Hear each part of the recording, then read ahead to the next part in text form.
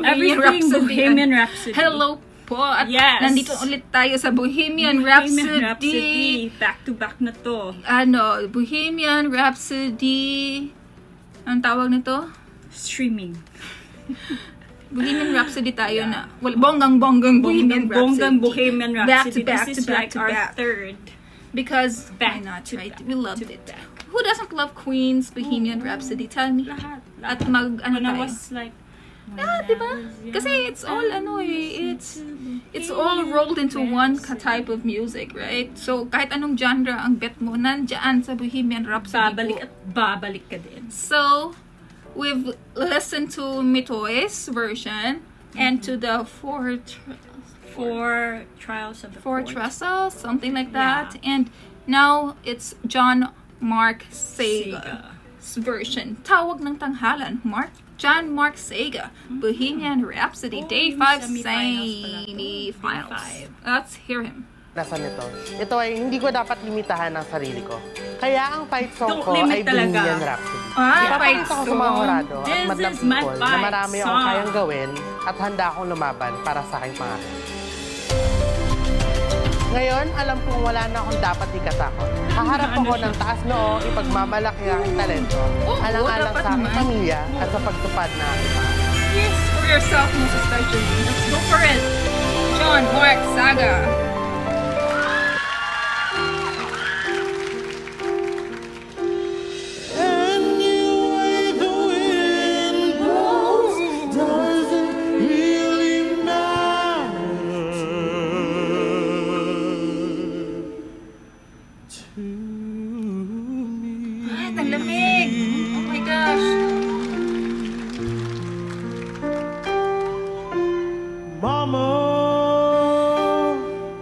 Just killed a man. Oh my gosh.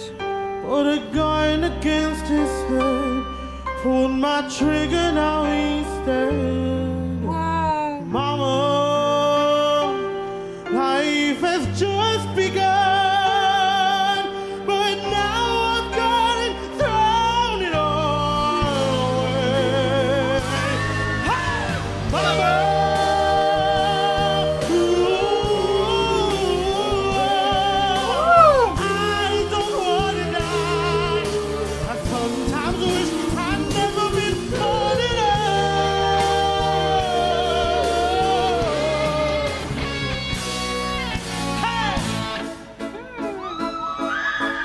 I see a little silhouette of a man. Scaramouche, way to the fandango. Thunderbolt and lightning, very, very frightening.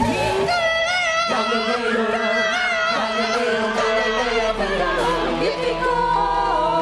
What? Easy come, easy go. Will you let me go? Let me go. Let me go. Woo.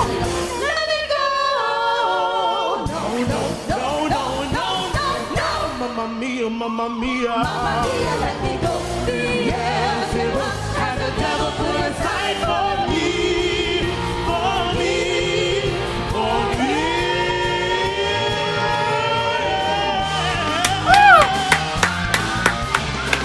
So you think you can show me and spit in my eye?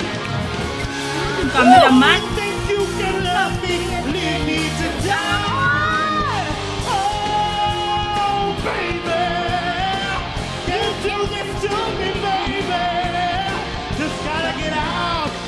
Gotta get right out of here. Oh my golly, that was nice.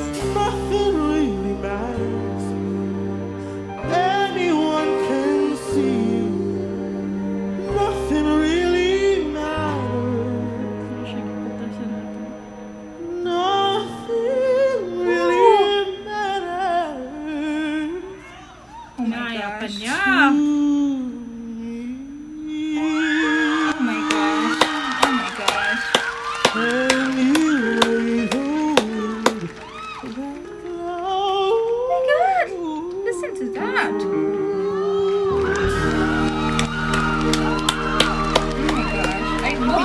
Number 4 from Luzon, John Mark Saga.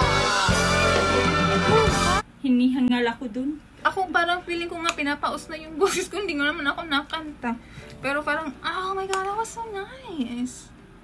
I was catching my breath there. It was so nice. It is very nice. Oh, tsaka so much emotion, no? Talaga. Every single time the Pinoy performs, it's wholeheartedly, you can say, because kasi yun yung ano natin eh. It's like second nature to us already, and kahit hindi magaling yung boses na. Oo, pa talagang talagang pero sa dibdib mo feel mo na yung akala mo naman kasi tone deaf ka, di ba? Parang gano'n. Kasi tone deaf ka, hindi mo maririnig sarili mo na mukha ka ng dyan. Feeling mo ikaw na yung pero wala, damang-dama mo po pag nakanta ka na. So, I think it's second nature to us Filipinos when we sing it all out with so much passion, regardless if you're a good singer or not. But, this was so nice. This is very nice. Dito? I hope he won because he really does deserve it because wala pa si COVID. Yeah, most likely, and he can do it all, man. Yeah. You see he switched a lot of keys there, right? Which is so wonderful because that's what I also look forward to in different in artists doing covers, like they try to make it their own. Yes, and this is one of them. I love it, guys. Back to back. Nag Bohemian Rhapsody marathon. Oo.